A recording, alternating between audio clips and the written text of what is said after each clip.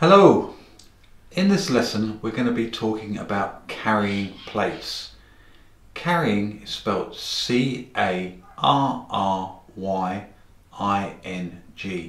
carrying plates. That means lifting or walking around with plates. So when I was at college many years ago, they taught me, taught means they showed me, T-A-U-G-H-T,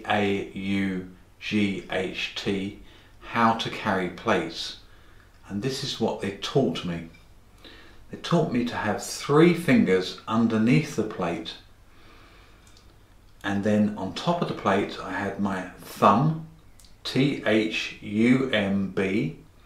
and my little finger, L-I-T-T-L-E, new word, F-I-N-G-E-R, or in Australia we call it a pinky finger. Pinky is spelt P-I-N-K-Y on top. So that then I can put a second plate, or plate number 2, on top of my thumb and my little finger. And the plates are very stable, or steady, means they won't fall over. Steady is spelt S-T-E-A-D-Y, or stable, which is another word for the same thing, S-T-A-B-L-E,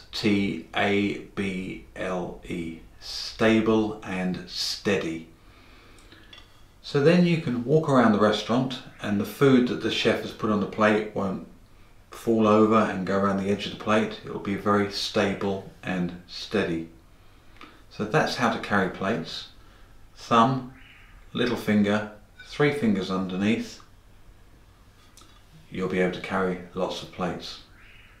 We'll see you again soon.